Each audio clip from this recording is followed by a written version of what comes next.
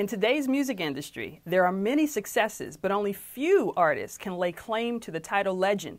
Today, I'm sitting here with a true gospel legend. He's the founder and lead singer of Grammy-winning The Mighty Clouds of Joy, Mr. Joe Ligon. How are you today, Joe? I'm doing fine. How you doing? I'm doing good. I'm doing good. This is a big moment. You've got a brand new album coming out in January, and you're celebrating 50 years in gospel music. What's going through your mind? Well, I'm just glad to still be around, after all these years. Come January, it will be 50 years for the Mighty Clouds of Joy. And we've experienced so many wonderful things during those years that the group has been together. We've been through a lot, we experienced a lot, and we're just glad that we're still here after that many years. Now, I want to get into some of the secrets of your success, but we've got to start at the beginning. You were born in the 1940s in Alabama. Tell me what your big influences were for both church and music. Well, I had great influences in both because my grandfather was my pastor. He's a preacher, old country preacher. Mm-hmm. My dad was a singer like I am. So when I saw my dad sing, I figured out then at the age of 7 and 8 that I wanted to do what my dad did. Wow. I wanted to get on stage and sing. Mm-hmm. That's how I started. And once I started, I loved what I did. Mm-hmm. And then I went on to Los Angeles and met up with the members of the Mighty Clouds of Joy. First thing I would tell them is put God first. And the second thing would be you got to love what you do. Mm. Because it's not going to be good all the time. You're going to have ups and downs. Mm-hmm. And because there were times when things wasn't going right, and my members would say to me, well, Joe, it's kind of rough.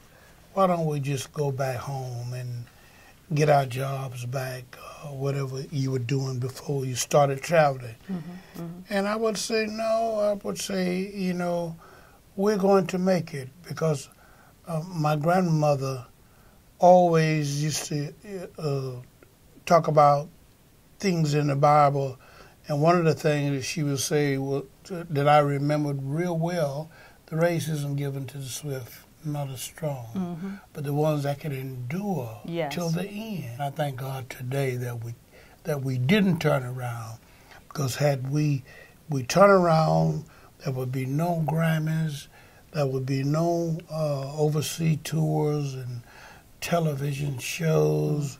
We've done just about everything that a gospel group can do. Yes. And here it is coming up on 50 years. Yes. And I thank God we're still here. Now, when you look back on so many great milestones in a 50-year career, including, the big crossover hits at radio and major television shows, Madison Square Garden with Paul Simon, touring with the Rolling Stones, performing with Aretha Franklin, what is a standout moment for you over the 50 years? What do you consider a personal standout moment for you in your career? Well, I would have to say we did Carnegie Hall, and I had heard, and the Apollo Theater too. I got to name the Apollo.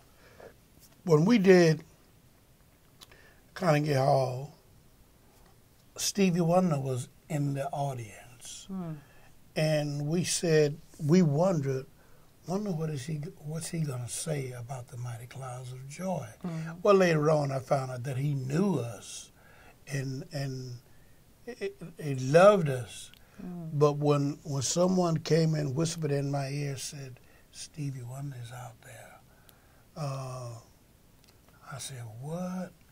So my knees kind of shook a little bit. Mm.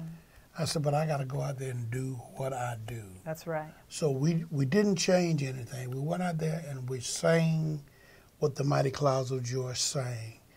And that was one of the things that will stand out.